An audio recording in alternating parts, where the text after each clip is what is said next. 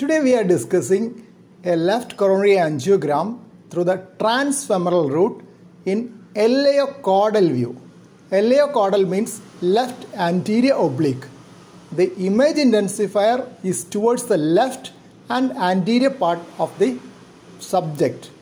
And caudal means it has been given a caudal tilt, so that the proximal regions of the coronaries, left main and left circumflex as well as left anterior descending, can be visualized better.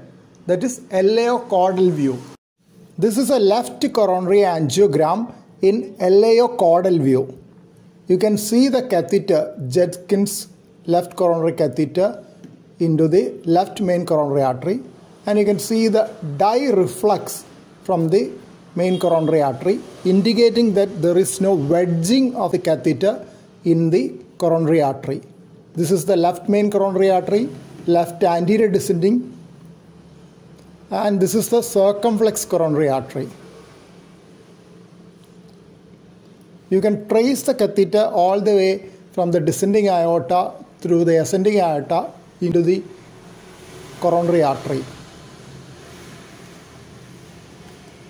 This is an obtuse marginal branch of left circumflex coronary artery. This is most often the first view obtained during coronary angiography because it visualizes the main part of the left main as well as proximal branches, that is proximal regions of left anterior descending and left circumflex. So you know at the beginning itself whether there is any major lesion, so that you can be more cautious. Sometimes when you are doing for a patient with acute coronary syndrome, there could be very critical lesions in the left main. The patient could even deteriorate during the angio procedure.